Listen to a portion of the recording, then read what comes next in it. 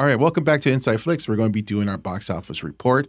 Rich, tell us what was number one this past weekend. It's another huge weekend for Doctor Strange and the Multiverse of Madness with 61 million to make it number one. And number two was The Bad Guys with 6.8 million. Number three was Sonic the Hedgehog, number two, 4.5. Number four is Firestarter, the new film with Zac Efron, came in with 3.8 million. And rounded off on number five was Everything Everywhere All at Once, which once again made it an impressive 3.3 million. Yes, let's talk about Everything Everywhere All at Once. This was a pretty decent stronghold here for the last couple of weeks. They've been number five.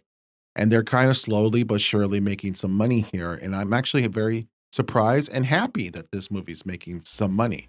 Yeah, it's getting close to 50 million total in the U.S., so... And they keep adding theaters. Yeah, and it only dropped 6%. So, and we just saw James Hong getting his star, a well-deserved Hollywood star in the Walk of Fame last week. Yes, this movie is probably the biggest, buzziest movie of the year, and so I'm glad that it's making money. Yeah, and we're all very happy with the box office that this movie is going to continue to make. But across the multiverse.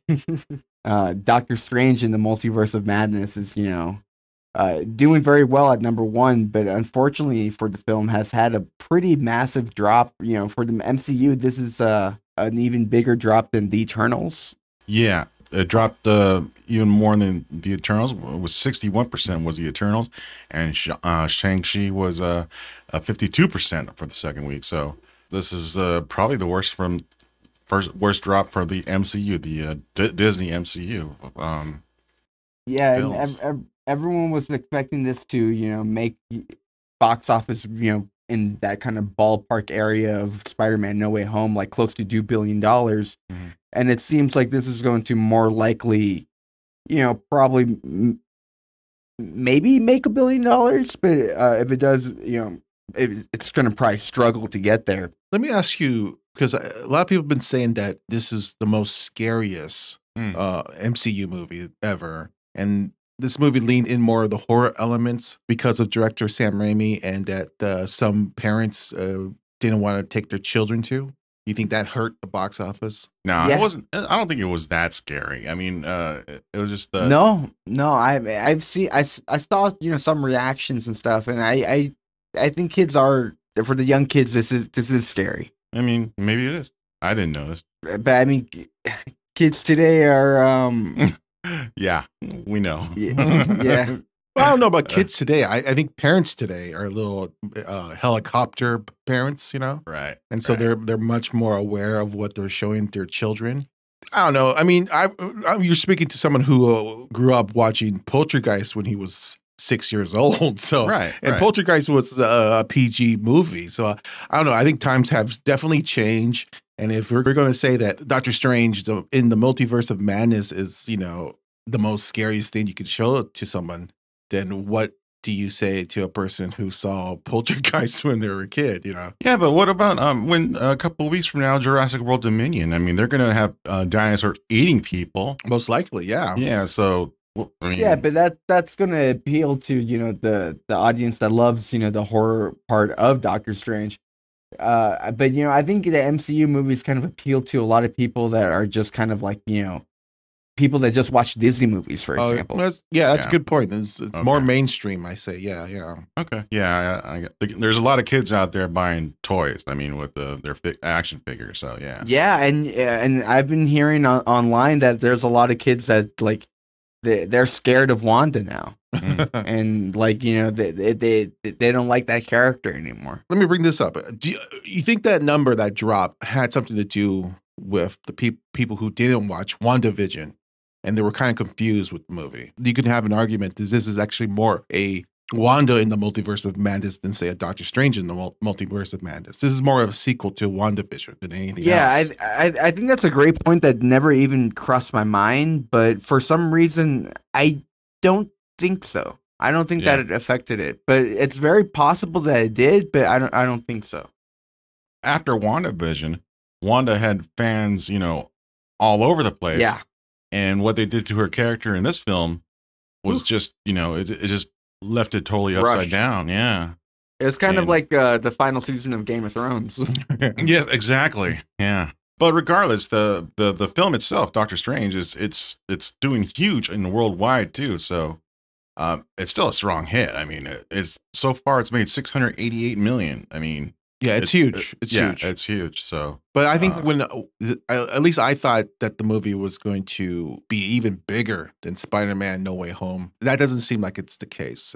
I think there's a good chance that Thor: Love and Thunder is going to be maybe the bigger MCU movie of the year. Well, I think so. And let's talk about Firestarter, which is a movie that new release of the week. Yeah, we kind of expected that it wasn't going to make a lot of money.